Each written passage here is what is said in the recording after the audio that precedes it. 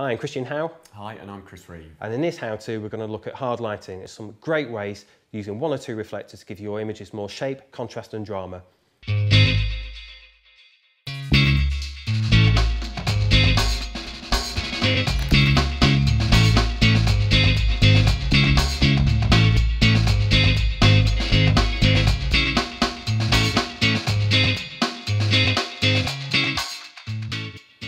To kick off, I'm going to use one of my favourite bits of kit, which is a high performance reflector. These things chuck out loads of light exactly where you want it. They're perfect for backgrounds, for rim lighting and for the key light.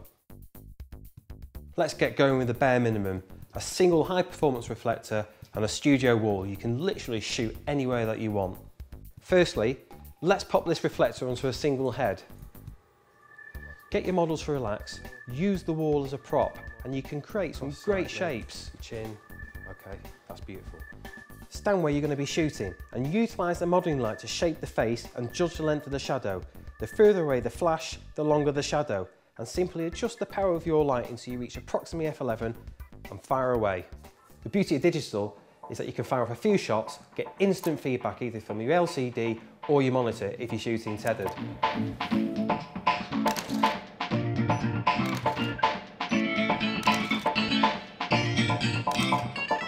Get your model to move around between each shot to ensure that you get the best range of workable poses.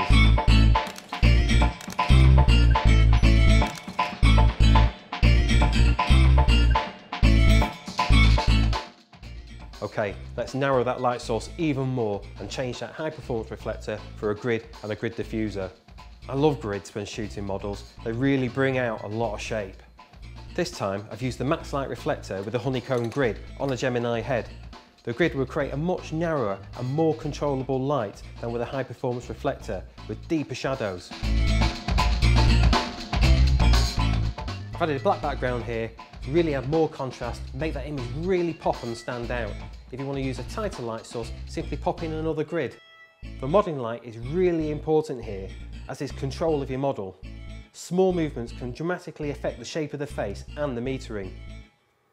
Again, meter to around f11 and fire off a few frames and check the results.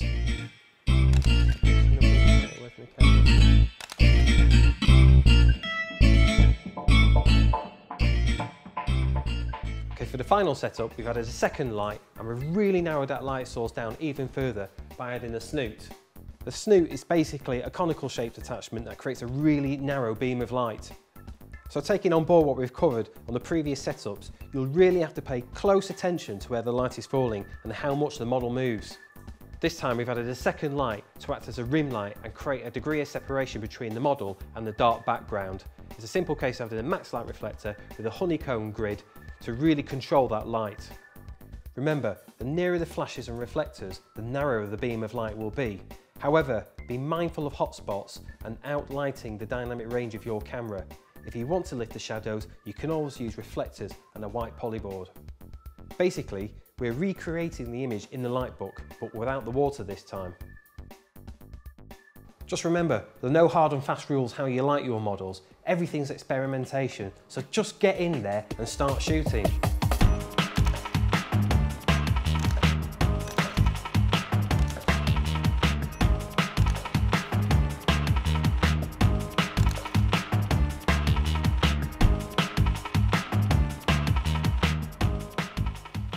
There you have it, 3 quick and really easy setups that give you loads of drama and different effects using hard light.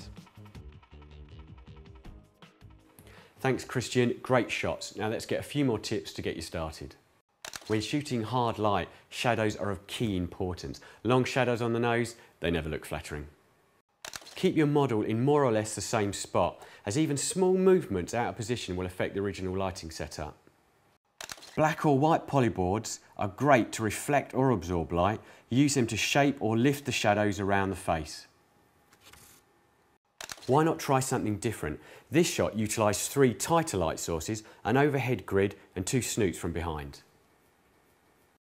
Don't be afraid to experiment, mistakes will only make you better. There you have it, loads of different ideas of how to shoot with hard light. And remember to check out the Lightbook section of the Bones website, and we'll see you next time on How To.